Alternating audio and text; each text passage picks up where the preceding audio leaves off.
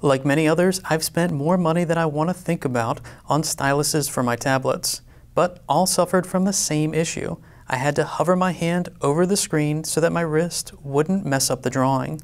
With the addition of the Apple Pencil, not only can I rest my hand on the screen for a much more natural writing position, but AutoCAD Mobile has some special features just for this new stylus. As we can see, right now I'm not in any commands, but as I take the pencil and start to sketch a freehand rectangle, we can see that AutoCAD automatically puts me into the Smartpen mode.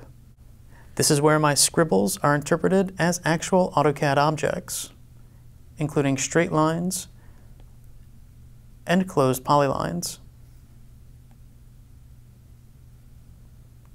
From here, I can tap on the dimensions to enter in specific values. The Apple Pencil also makes other tools even easier to use, like the Quick Delete tool, that allows me to just draw a fence line around my objects to delete them.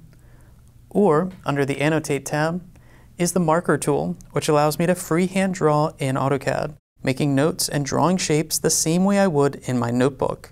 The Apple Pencil is a must-have accessory for the Apple iPad Pro, and AutoCAD Mobile makes use of this great tool to make drawing and editing your files that much easier.